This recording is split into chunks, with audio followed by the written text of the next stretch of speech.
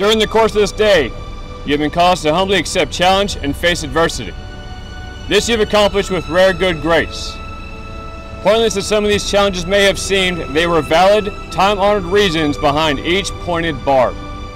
It was necessary to meet these hurdles with blind faith in the fellowship of Chief Petty Officers. The goal was to instill in you that trust is inherent with the donning of the uniform of a chief. It was our intent to impress upon you that challenge is good, a great and necessary reality which cannot mar you, which in fact strengthens you.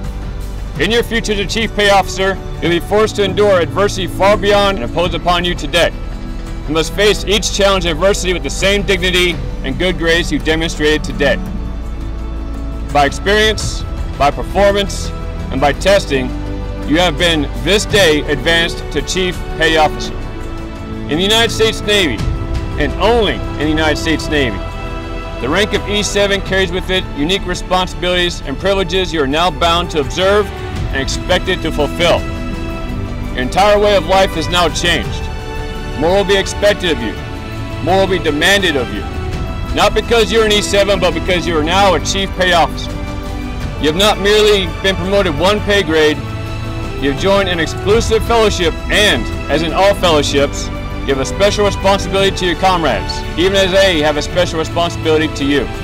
This is why we in the United States Navy may maintain with pride our feelings of accomplishment once we have attained the position of Chief Petty Officer.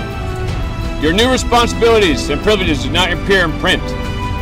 They have no official standing. They cannot be referred to by name, number, nor file. They have existed for over 100 years. Chiefs before you have freely accepted responsibility beyond the call of printed assignment. Their actions and their performance demanded the respect of their seniors as well as their juniors.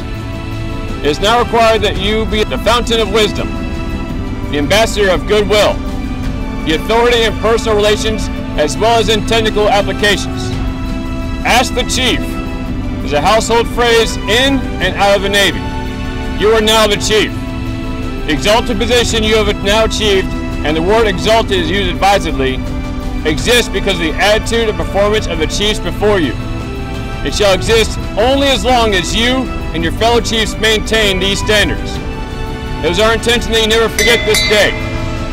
It was our intention that to test you, to try you, and to accept you.